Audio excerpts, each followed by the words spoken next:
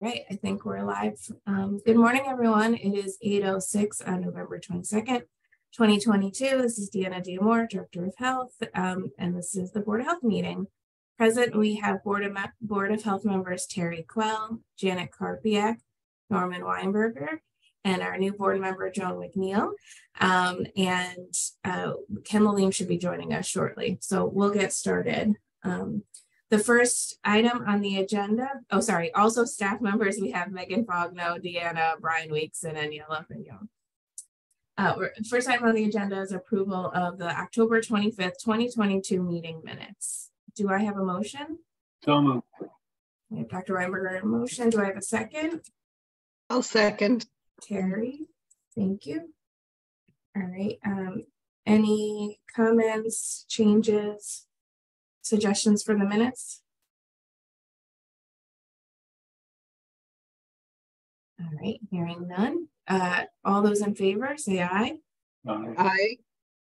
Any opposed? Abstentions? All right, minutes pass. Thank you, everyone. So the second item on the agenda is the director's report. So my official part of the director's report is I want to just welcome Joan McNeil to the Board of Health. Really glad to have you join us and excited to work with you moving forward. So just wanted to welcome her officially. Thank you. Next item on the agenda are staffing updates. So happy to share that Catalina Mosquera, our receptionist, is being promoted to Public Health Program Associate. This is the role that Aniela had held previously, and now she's a project coordinator. And so we will, Catalina will be moving to that new position once we're able to backfill her receptionist role, which we all know is very critical at the health department. So we're going to start working on recruiting for that position soon. And we're also actively recruiting for our part-time volunteer coordinator and another full-time public health nurse. And so we had recently posted them and we're reposted them. So those are active right now in the recruitment phase. Yesterday was National Public Health Workers Day. And we were honored by the Connecticut Department of Public Health. They invited all the local health departments and districts across the state, Commissioner Zatani, and other staff at the Connecticut Department of Public Health wanted to thank all the local public health workers for all their work during the pandemic. And she also presented us with a proclamation by the governor, which we were all very honored to have. And so I shared it with the staff and with the board, and we'll be, figuring out where we can place that in the building proudly. So really thankful for that. And just wanted to take the moment to thank all of our staff. Thank you as board members, and to thank all of our volunteers for all of their incredible work throughout the pandemic. And the proclamation was really wonderful, and really excited to have that recognition, and also to have the commissioner thank us as well, and for her leadership and her partnership. We're really working closely with the state health department on a lot. And so really thankful to have that, strong public health system across the state. So thank you to public health. Thank you to everything. Thank you for everything that they've done, continue to do to support our communities. Also wanted to share Congratulations to the staff. It's really a pleasure to see an honor like that. That doesn't come around every day. So good job, everyone. Thank you so much, Terry. We are also, we're still continuing with our flu clinic. So just want to remind everyone on Tuesday afternoons, information is on our website. If they haven't gotten their flu shot yet, we still have availability for flu clinics. Also wanted to share that we are working on updating some agreements with universities to host students. So in the past, we've worked with UConn Nursing, and now we're working with Fairfield University with their public health programs. And, there's a lot of attention right now and focus and investment from the national level on public health workforce development. And so there's a lot of great public health programs and programs in general for students in Connecticut, and that we're talking with and thinking about how do we, of course, in partnership with the state health department on creating that pipeline for public health workers, looking at, all the different positions that we're trying to fill now and in the future, In particular, we're trying to get more public health nurses out in the field, and also looking at growing and expanding, amongst their environmental health, public health workforce. So really excited to be continuing those partnerships with the universities and figuring out how we can continue to attract students and public health workers into working in local health departments, because here's where all the great, public health work happens at the local level. And those are my updates. Does anybody have any questions? Excellent. Right. I'm glad to see that you're continuing to work with students. That's awesome. And the students really love it. Thank you, Terry. And thank you for all your leadership with linking us to students. And it's been really, really great working with you on that and your leadership and support for that. We did some fun projects. Yeah. Absolutely. And we're going to continue them moving forward too. So thank you. All right, next on the agenda is surveillance updates. So Brian, I'm going to pass it on to you to give us some updates. Good morning. Hey, good morning. Thank you, Deanna. Hey, everybody. All right, so let's jump right into it. Let me share a screen. All right, so we'll start off with the COVID Data Hub. Scroll down to the CDC COVID-19 community levels. So we're currently still a medium. We've been at medium for about the past 9 weeks. Again, just as a reminder, what the COVID-19 community level from the CDC is, it's a 3-tiered system, low, medium, high, looking more so at healthcare burden relative to the COVID pandemic. As a reminder, what does medium level entail? Again, those at high risk for severe illness, they should follow their healthcare provider, figure out if they need to wear a mask and other prevention measures that they should be following. Staying up to date with their vaccines, still very important for everybody, as well as getting tested if one suspects they may have COVID or any COVID symptoms, and obviously not going to work, school, or other activities until they kind of get confirmation on what exactly is going on. Because again, we're in respiratory illness season, so it could be a lot of things. And so also for those at a greater risk of severe illness too, if they should test positive, seeking out the appropriate therapeutics as well to help treat it and nip it in the bud early. So there's no additional complications that may result. So again, there's also the COVID-19 testing and vaccination, link outs, as well as the Norwalk COVID Info Center with local guidance, for everybody that may be interested. So always check those out. But jumping right into it now, this is kind of looking at it for the big 7 Connecticut cities. Again, the big gray areas, a lot of people are getting at home tested. So it's, this is obviously test results that are reported, but, that's a big caveat at the moment with that acknowledged or in mind. And so the case rate for the last 7 days and the PCR positivity has been jumping around a bit. As you can see, a few days ago, it was at, 64, 61. Now it's at 51. But nonetheless, it could be a multitude of things, especially now that we get closer to the holidays. It may also be testing sites may not be, scheduled as often or for as long, as well as people are now traveling. So they're kind of rushing around, things of that nature. But it's good, obviously, if you are going to be going to any sort of gathering, to get tested beforehand, just to see if you may be manifesting COVID, especially, again, if you're suspecting any symptoms, try to avoid that and adjust accordingly.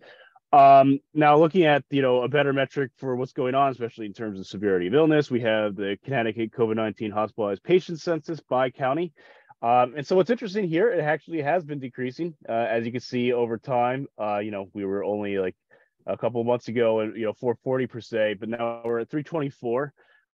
It was that Fairfield County wasn't the highest for that patient COVID positive patient census, but now we're at second place. So Hartford County's jumped back up to 109, Fairfield County at 94, followed by New Haven County at 81 for the most recent data from yesterday evening. So kind of better for Fairfield County to see us kind of not be in the lead there anymore, but still, again, we're higher than our usual. I mean, we're usually in the 80s when it comes to that. So it's something just still to keep an eye on, because that could very much change, especially, the big point I'm hitting home here is, again, we have Thanksgiving coming up. And so that holiday is usually one of the big contributors to the change in trajectory relative to COVID and generally any other kind of respiratory illness too. So looking at it from a vaccination standpoint, because this is, again, one of our best prevention measures in terms of severity of illness. We're at 89.31% for all ages for initiated vaccination for the city of Norwalk, 80.69% fully vaccinated, and additional doses received, 44.37%. And as you can see, still kind of like the usual trend in terms of age groupings. The younger the age group, the little bit lower the uptake has been. But again, kind of keeping in mind, the eligibility as well as other items that kind of tie into that. But still, there's opportunity to get more vaccination out there. Keeping in mind that we're still one of the best performing cities in the state of Connecticut relative to uptake. So when this is looking at it from initiated vaccination, this is looking at it now for fully vaccinated, and we're in the sky blue color for the city of Norwalk, and we're pretty tied usually with Stanford as well as even Danbury. And then also for additional doses. So again, the booster doses, you can see how we're pretty much in the top top section almost. And so it's just something to keep in mind, perspective wise, but nonetheless, there's still opportunity to get people vaccinated just to kind of really mitigate what could be obviously a difficult COVID season as we keep getting further and further into the wintertime in this colder weather. So then also the other helpful metric is the wastewater monitoring for Fairfield County. And as you can see here, it was dipping off a little bit, but now it's kind of picking up again.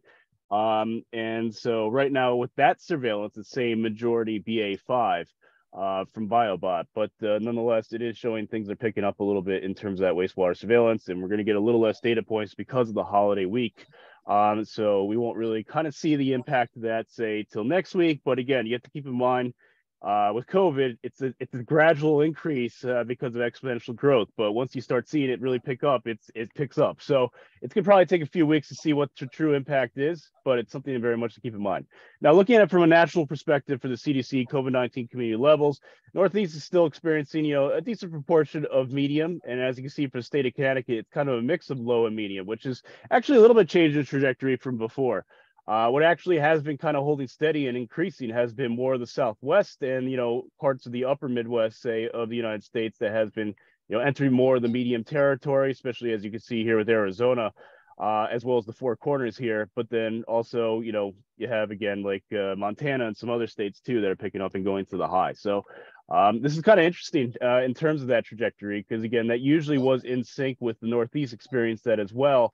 But things have kind of slowed down a little bit. So that may be what we're going to be getting to a little bit later with all the other kind of viruses circulating. But just to kind of clarify, in terms of COVID picking up in at least especially other parts of the country, but also what can change the trajectory very quickly for us is just all the different subvariants of Omicron that are circulating. So we got BQ1, we got BQ11, we got BA5, BA7, BN1, BA46, BA526, and we got quite a mix. It's quite a party, and it's all coming obviously at the perfect time for it to transmit during the colder weather, where social distancing and other things are not as easy to do. And so for BQ1, that's actually the highest now. So kicked out BA5, which we've been used to as kind of the most successful in terms of transmission. So we're at 25.5% for that. BQ11, 24.2%, BA5 at 24%, and then BF7 at 7.8%, and then following that BN1 at 5%, and ... But you can see a lot of these newer subvariants are kind of this color band of like green, and you can see how quickly it grew, just like what we saw with BA5 over time. And you can see that from a regional perspective as well, just what the proportion is regionally speaking. So again, we're in Fairfield County, Connecticut. So yes, we still meet Region 1 because we're in New England in the state of Connecticut, but we're also kind of very closely tied to New York. So we're also Region 2 is a good representation of what's going on too. And that's New York, New Jersey, Puerto Rico, and the U.S. Virgin Islands. But you can see how green's almost, it's more than half of, so those newer subvariants are almost half of the of that proportion relative to Region 2, say pretty much close with Region 1. But you can see how all along the kind of perimeter of the United States, pretty consistent that, it's almost half, if not more so, many of these regions relative to these newer subvariants. So they are, again, very successful in spreading, and they're all in, prime destinations for travel, as well as even along the eastern seaboard. So that's just an important thing for all of us to kind of keep in mind. Now, switching gears a little bit, because the other big virus that has been picking up pace is obviously influenza, which we're used to, every season kind of seeing in terms of proportion. So this is looking at it for ED visits for influenza-like illness for the flu seasons, and in proportion of it. And so as you can kind of see, for the most recent season that we're currently experiencing, 2022 to 23, here in the black, it's obviously a very unique increase because it's much earlier than it's ever been with these other 3 years that we're comparing it to. And so you could also see over time the total influenza cases for this season thus far, it's been increasing. And then you have to keep in mind some of the data for the most recent week usually takes a little while to filter in, but it's been very high. And that's also a national trend as well. If you look at it by county for the current week, for the number of influenza county cases, you see Fairfield County still the highest. And then if you look at it for the current season, it's much higher than everybody else, almost double. Next followed by New London, which actually has been picking up a little bit because it wasn't the case before. But it's just interesting to see how, especially these metrics continually change over the week. And then, looking at the contributors, the typing of the flu viruses that are circulating. Unfortunately, we do have a mix. So we have the type A, we also have type B circulating, but obviously not to the extent of type A. The big thing is keeping an eye on H3N2, which is one, again, nicknamed the hospitalizer, which is circulating, and, it is being detected in specimens, especially when you look at it, say, for 40 or 50 plus years of age, which is, again, usually the big age group that gets impacted by influenza, but also there's pediatric patients being impacted as well. So less than 10 years of age is actually still, the fourth highest relative to the age groupings, relative to hospitalized patients confirmed with influenza. So we got a lot kind of happening here, and it's just an important thing to kind of keep in mind. And again, looking at it from a national perspective, just looking at this map, which used to be a nice green during the summertime, is now a lot of shades of dark purple as well as red or even orange. And so you can see again the southeast and south of the country is really heavily impacted by influenza. And then when you look at the eastern seaboard, including New Jersey, our neighbor, as well as New York, part of the tri-state area. And so you can see how they're in the high, if not very high categories, along with us being in the high. So it's just something very much to keep in mind that influenza is experiencing that uptick and is also kind of rapidly increasing too. So it's just another important thing that we're kind of combating. And then RSV, which we've been hearing about, which we talked about, but just having a little bit more visuals tied to it. This is looking at it from a national perspective.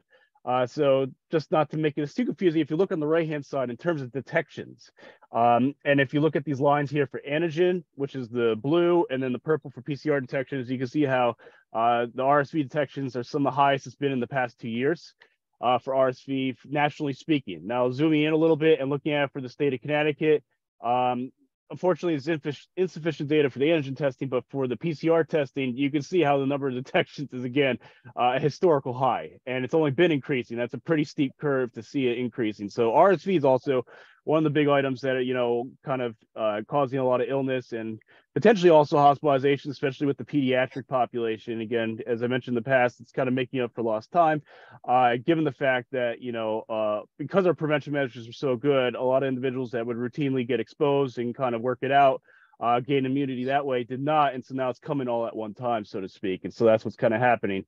And that's also kind of like a news article that was covering this. It's a little bit older, but it's still kind of relevant because children's hospitals are overwhelmed right now as a result of all these circulating viruses, and especially the RSV, flu, and then COVID also being a part of that.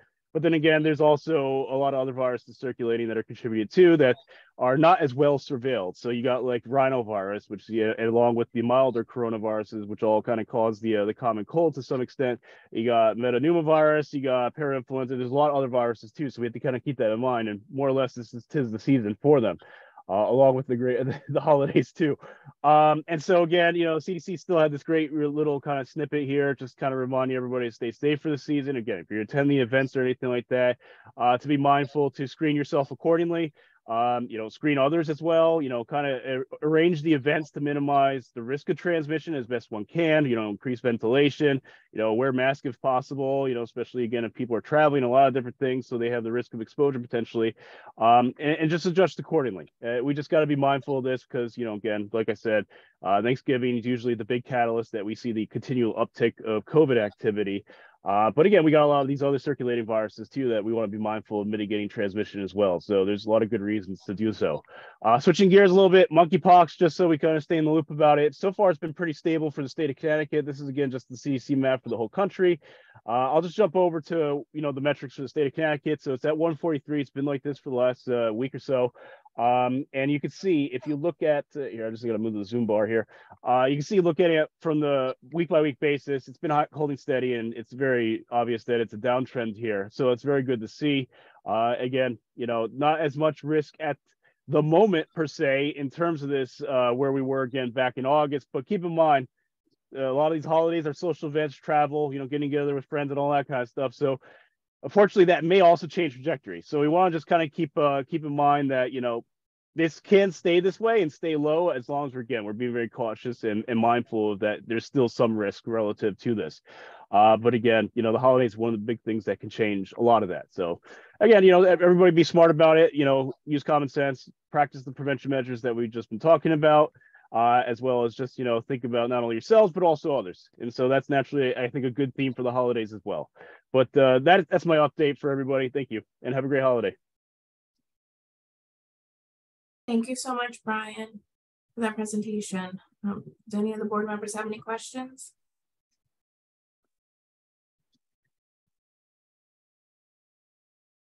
All right. Thank you, Brian. We're going to pass it on to Megan Faulkner, who's going to give updates about immunizations. Good morning, everyone. Oh. Just give me a second. I think you guys should be able to see the PowerPoint now. Yep. Okay. Yes. So I'm just giving some immunization updates related to COVID. As you guys may remember, Teresa, a couple months ago, gave some updates about the CAP program, which is a similar program to the IAP program that Pam Bates runs. But the focus of this part is really COVID-19 vaccine, making sure it's accessible in the community and folks are educated. And so I'm just going to share some of the outreach activities we've done in the last few months. So the progress I'm going to be talking about is from July till September of this year. As you guys know, we have 3 community health workers that are out in the community every day. And so in this period, they attended over 75 events, and they engaged with over 3,000 people.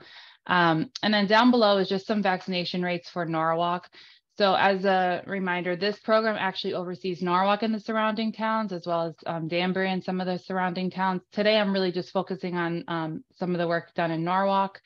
But you can see initiated vaccination coverage for all ages is at 89.43%, and then fully vaxxed is at 80.51%. So small increases over time, as you can see.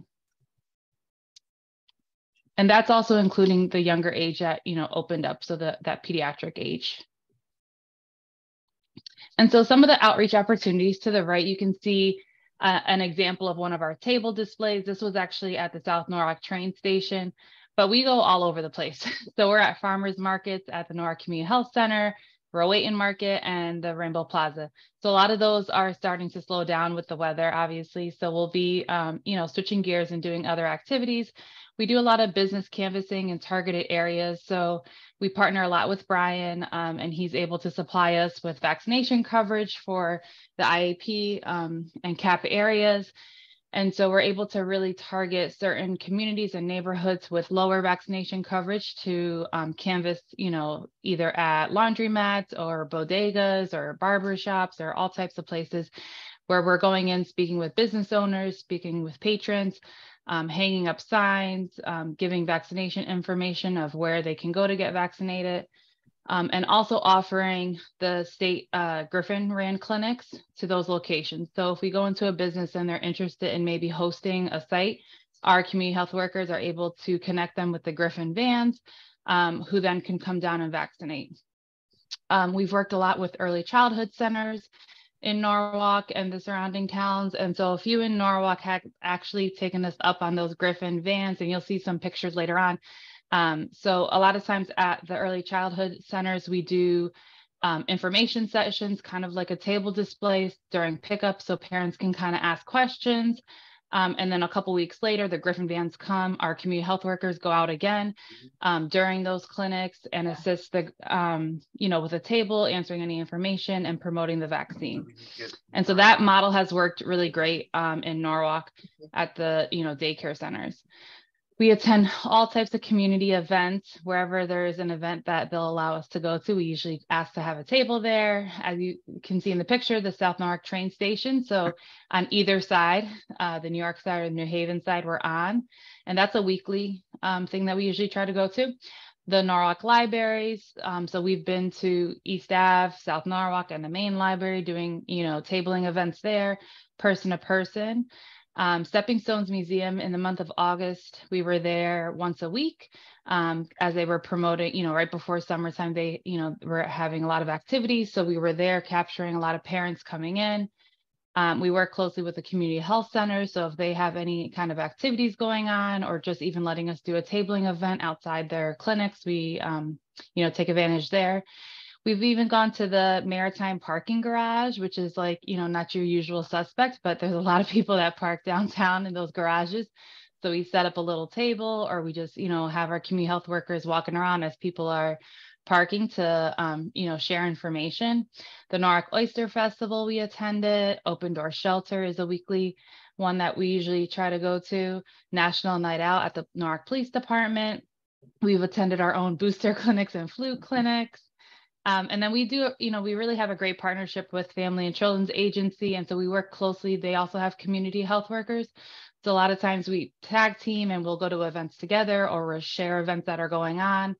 And then this period, we also reached out to a lot of our pediatric offices as that younger age group was eligible to be vaccinated. We wanted to ensure that they were either offering the vaccine, sharing, where they could go if they weren't offering the vaccine, where they could send their folks, ensuring that they were really giving a strong recommendation for the vaccine to those parents, and making sure they had all types of educational materials inside their offices. So if they didn't, some of our CAP team members went out to drop off materials. And then also just, supporting them, right? So if they had questions on setting up a clinic or ordering vaccines, we were able to assist with that. So now I just have some nice pictures to show you guys. So this is Ellie, Rochelle, and then Sarah. Sarah is an outreach worker for the IAP program. So we've partnered a lot, just with the traditional IAP on a lot of the outreach efforts. So Sarah will be sharing, general vaccination information, while we'll be sharing COVID related information. So this was at the Head Start orientation barbecue. And then they also had an outreach day. So this was really well attended from families in that program. And so they loved having us there. All of the farmers markets. So Rowayton, Rainbow Plaza, we attended and folks loved us there. The Norwalk Community Health Center Pediatric Department. So this is, again, is something we try to do, quite often. The Norwalk Community Health Center will let us go out right outside their pediatric office. And so we bring coloring books and things to engage the children with while they're waiting, but also being able to educate the parents about the vaccine. And then they're right there at the Norwalk Community Health Center, who's the provider of the vaccine, who can then vaccinate their child. So this was Jake, one of our community health workers there. This is at Rooms to Grow preschool, our Griffin clinic. So like I mentioned, to the right, all the way to the right, is the information table that we'll have when parents come to pick up. And then during their, both of their clinics, so the first dose and their second dose clinics, we attended with the Griffin folks. And so that was a really nice event. They vaccinated, I say a ton of people, because at this point, like 27 people is a ton of people at a clinic for a COVID booster, including kids and families. And so that was a great event to see. YBI Community Day. We also have a spin wheel that we take so that folks who come up to our table and can be a little bit more interactive. We find that children know more about COVID and COVID vaccination than parents, right? So a lot of times the kids are answering the questions better. So that's Jake, and they spin the wheel, and we have little prizes to give out to anybody that answers correctly. That's it.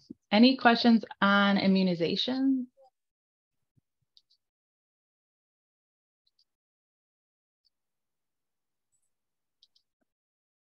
Thank you, Megan. No. That was Thank a great you. presentation.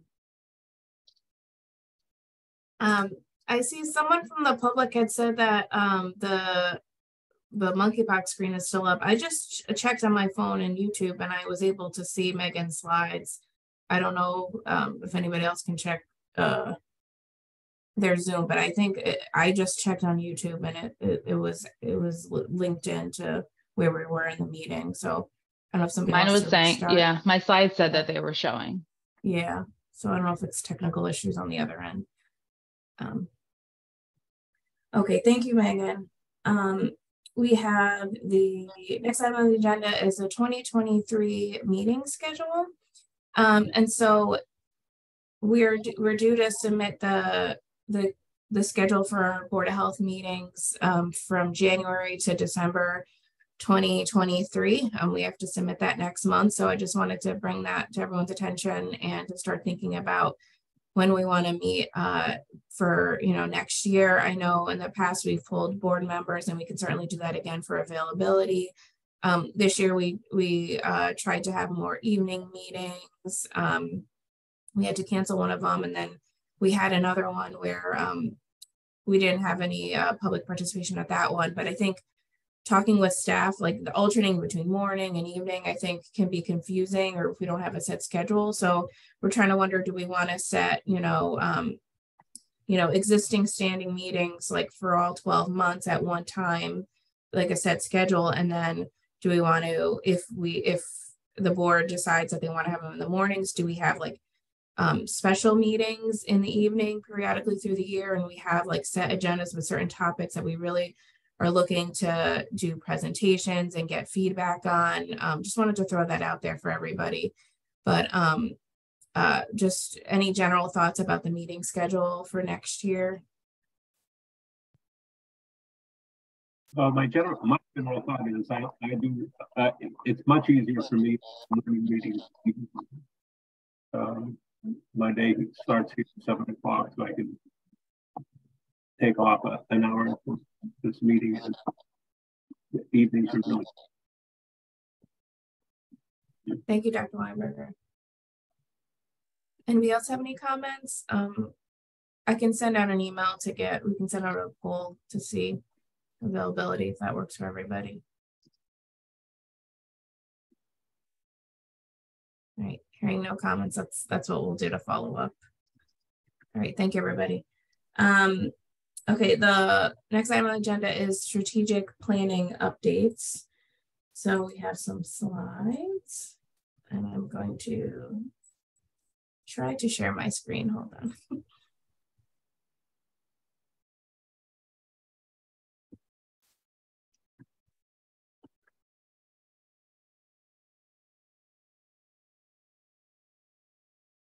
Can you all see my slides?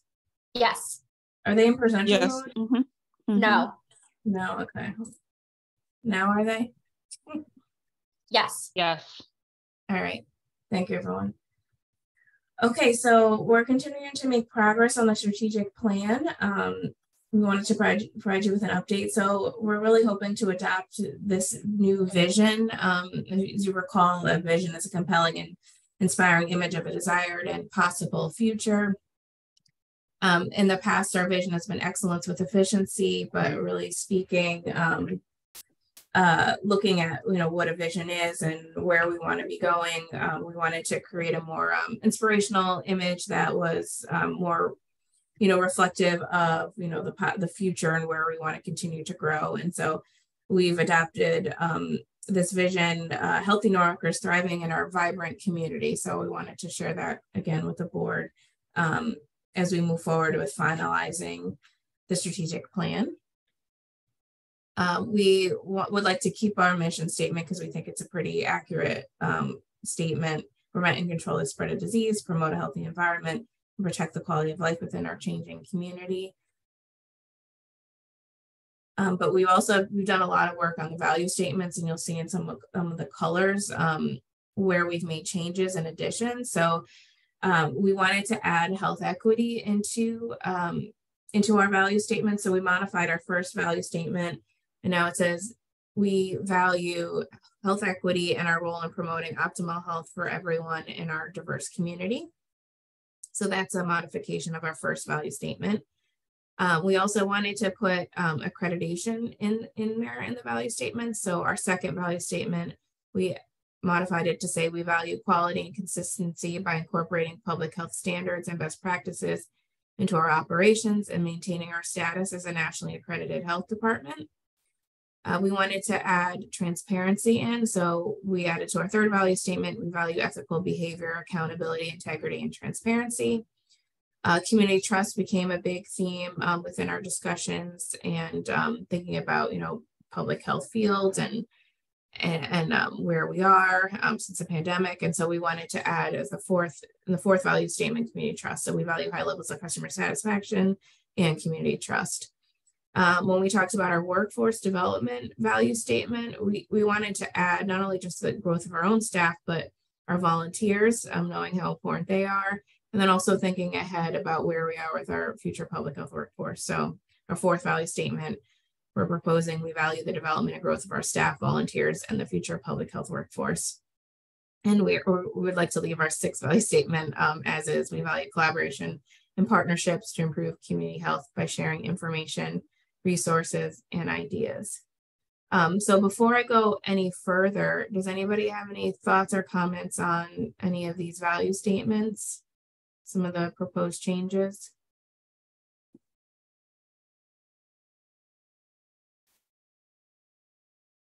Do you think they look good? I think they look great. Thanks, Janet. I think they look great also, and I'm so glad we changed our vision statement because it's so much better than the old one. Thank you, Terry. So yeah, thank you for bringing up the vision statement too. So any other comments related to the vision as well?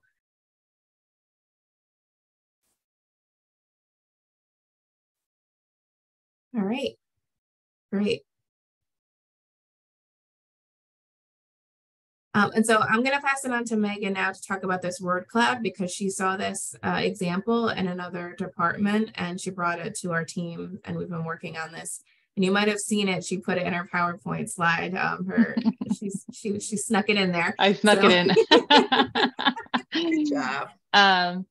So as we were looking, to get inspiration for other vision or mission statements, we in public health, we love to look at other health departments. And so I was looking at another health department and I saw this word cloud and all the words around it.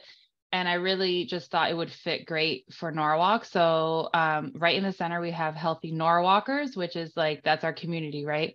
And then all around it are things that we want to be as a health department to the community. And so I saw that they utilize this a lot on PowerPoints, on letterheads, on any publications that they were sending out, just having that front and center. So on my PowerPoint this morning, I decided to add that there.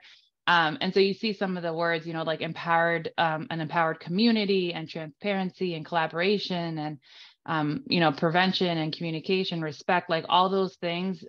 Those are all words that came up while we were doing a lot of the strategic planning sessions that we wanted to include somehow. But then too many goal statements or mission statements were going to get too wordy. So I was like, let's take some of those other words and put them here in a word cloud around Healthy Norwalkers, which is something that we're, striving to always have here in Norwalk. So I don't know if there was anything else, Daniela or Deanna, but I saw it and Daniela put it together. It was, an idea I had seen, and she really put this word cloud together. So thank you to you both. Thank you, Megan, and thank you, Daniela. Does anybody have any comments about the word cloud?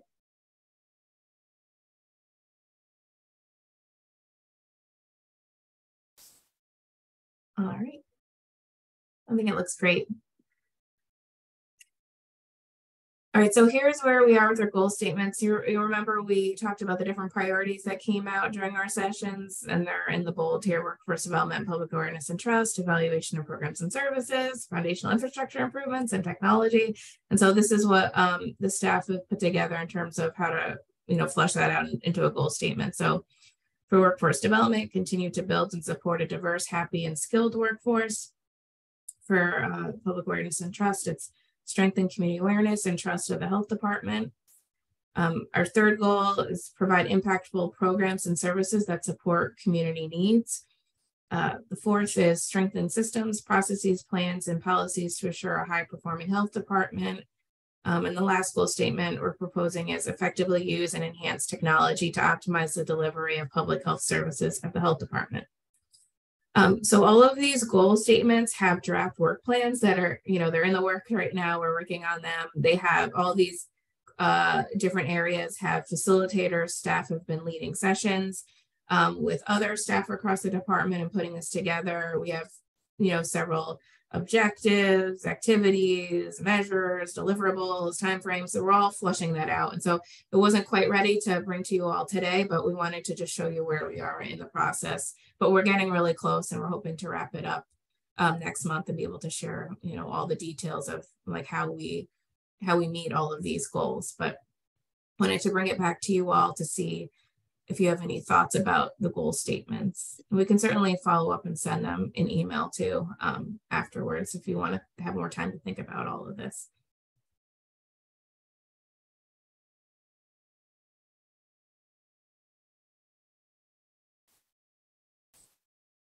All right.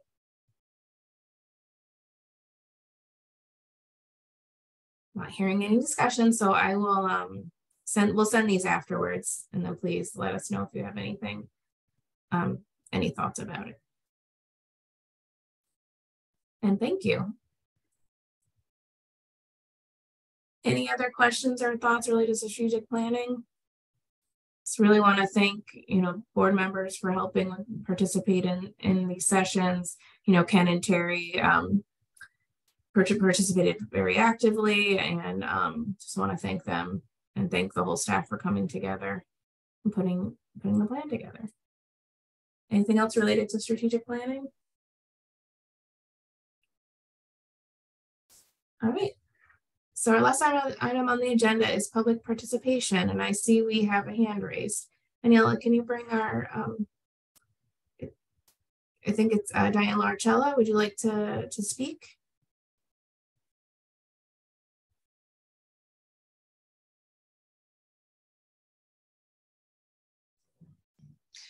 Good morning. Can you hear me? Yes, we can. Good morning. Thank you, Ms. Diamore. Good morning. Welcome aboard your newest member of the Board of Health. Such an important role for all of you. My name is Diane Laricella, and I would just say that I really enjoyed listening to the presentations by staff.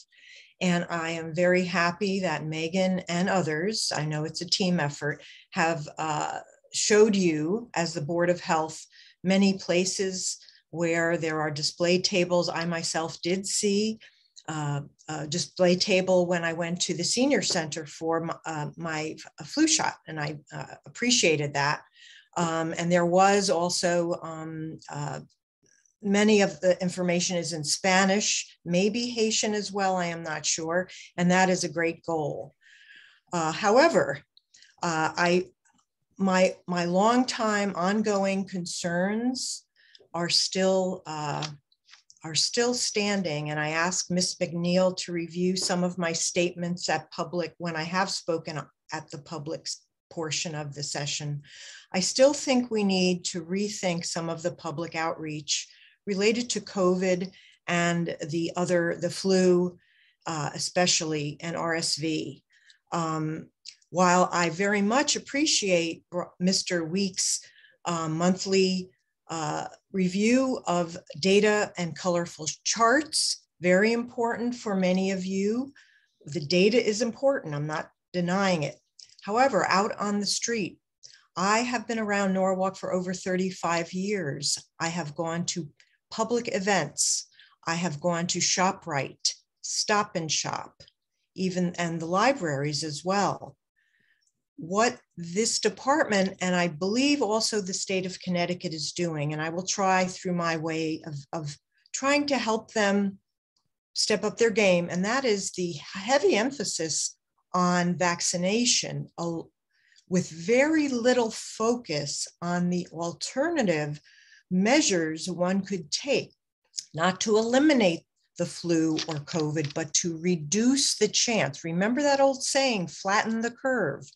Well, the public grew weary. I'm sure your staff, the staff grows weary. I'm just asking that we make sure we're covering the base of, while Mr. Weeks quickly mentioned this morning, ventilation, masking, the public in general is not hearing that. And at the display table in the senior center, there were opportunities to educate people about if they choose to wear a mask, what kind of mask, how not to wear the mask in a graphic design that I have discussed before. Those are missing still. So Ms. Diamore, I will make an appointment with you because we can do this. We can get these things. We don't have to reinvent the wheel, but I do feel that you get the cooperation of groups, companies like Stop and Shop and ShopRite to display a poster, colorful poster. I'm sure others have it. You don't have to invent it, but you may want to. We have the money through ARPA funds for education materials and the previous funds to stop the spread, because it is not just vaccination. People we know now that are vaccinated could get COVID. It's milder, and that's terrific. I think the CDC has messed up again on their messaging. But I live in Norwalk, and I love Norwalk, and I love all of you. I'm for the sake of Ms. McNeil, I'm an environmental consultant and scientist, and I have been asking my good board members for a while since COVID began to see how we can put our heads together and to use creative means. While I was very impressed by what Megan put together, I've been to several major events where I'm usually one of the few people wearing a mask. Now that is my own choice, but the thing is, I think if these people knew the potential risk, maybe that wouldn't be the case. And I do think we should also provide free KN95 and maybe even at least KN95 masks with the money we receive from the federal government and announced in creative ways through the press. They'd be happy to help you announce it. And I get the Norwalk Hour.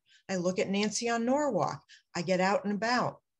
Lastly, I was a paid checker at the election time, November 8th.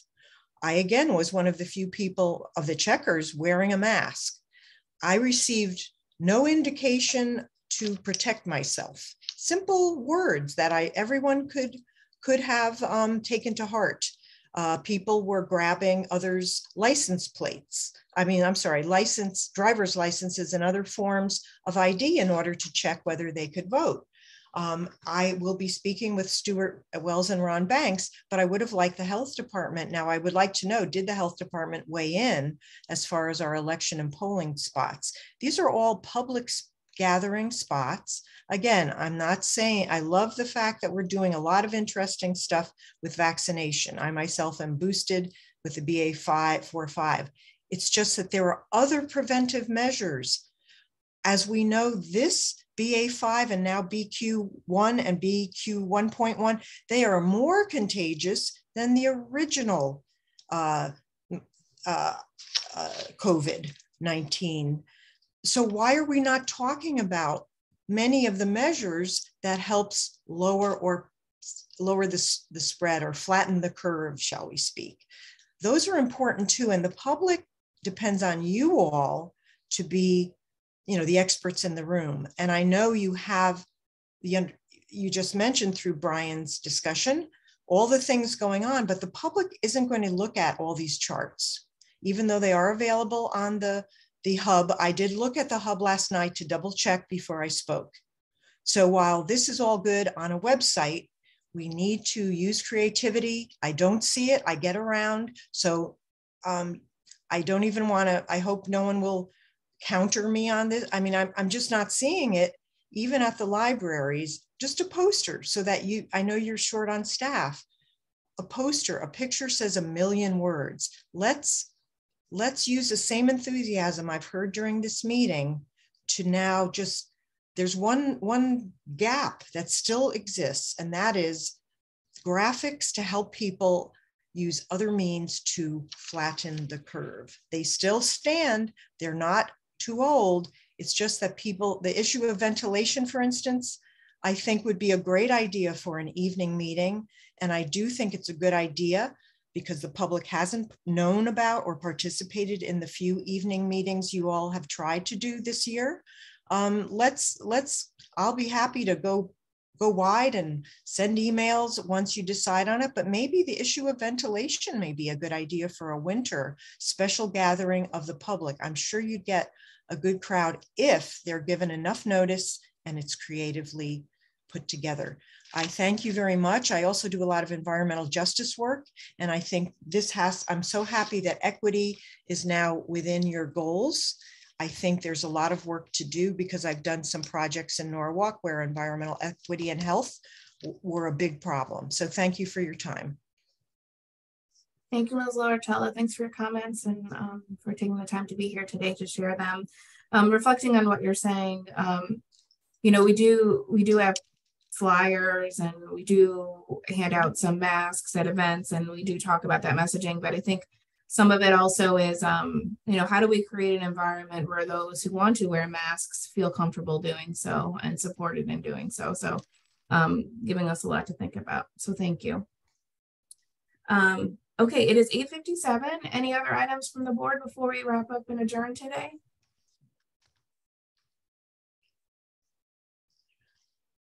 All right, well, thank you, everybody. Hope everyone has a happy Thanksgiving, and we'll see you in December. 8:57, we will adjourn. Thanks, everybody. Happy Thanksgiving. Happy Thanksgiving, everyone. Okay. Don't too much.